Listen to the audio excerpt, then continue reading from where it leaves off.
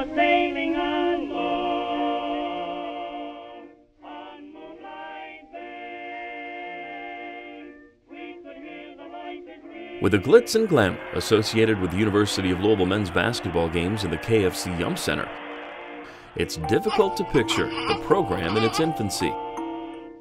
William Gardner was coaching the U of L women and Emmanuel High School boys team in 1912. Not that Will Gardner, this one.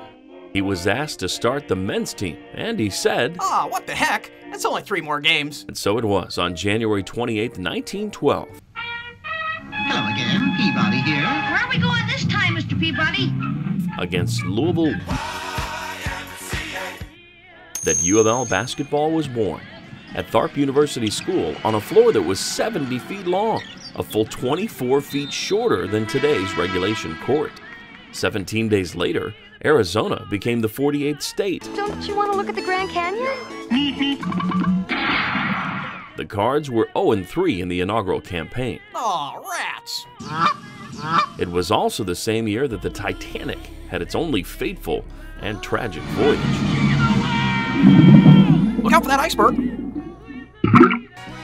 And Fenway Park in Boston opened. They still play there? While President Woodrow Wilson was in office,